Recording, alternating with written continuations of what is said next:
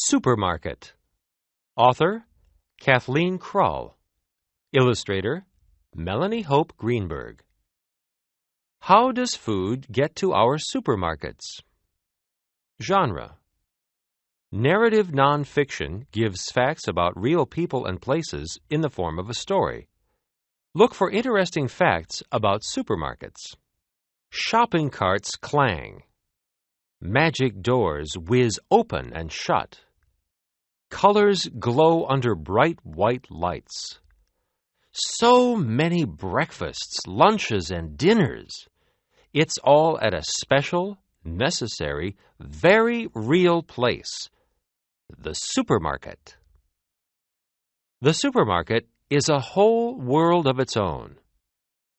Where does all this crunchy, munchy, sweet, sour, fiery, frozen, fabulous food come from?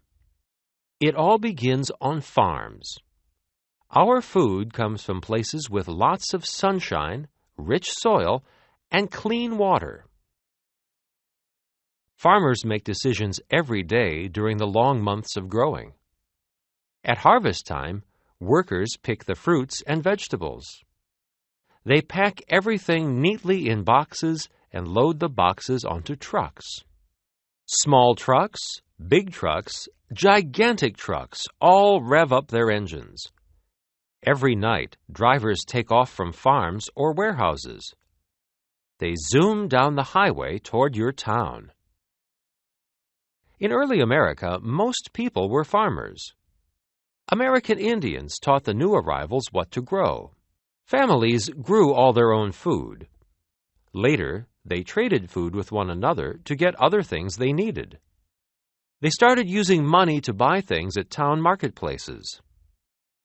Soon there were general stores where you could buy almost anything and little family-run grocery stores, mom-and-pop stores. Stores became bigger, dividing items into different departments. Now we have an amazing place where every morning workers have a whole supermarket all ready for you. They have unpacked thousands of boxes and arranged everything on the shelves just so. You can find more variety in the fruit and vegetable section than anywhere else. Fresh, juicy, strange, familiar. Shoppers look, touch, sniff, compare, weigh, and watch out for automatic sprayers. Beds of crushed ice keep the meats and fish fresh. Butchers cut or grind meat into different sizes and wrap packages in plastic.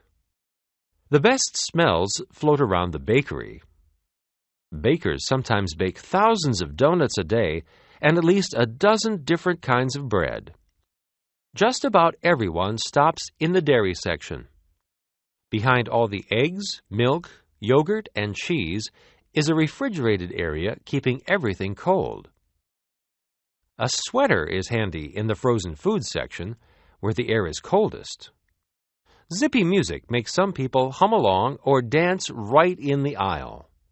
The store is packed with cereal, soups, spices, and even non-foods. At the checkout counter, people try to pick the shortest line. An electronic scanner reads the barcodes on most products and prints out the prices. A cash register adds up the cost of your food. Baggers ask, paper or plastic, and pack up your groceries. Think about all the people who move food from the farms to your kitchen shelves. The supermarket is never quite the same from day to day. New items are added all the time, especially from around the world. Some markets have other stores right inside, worlds of their own.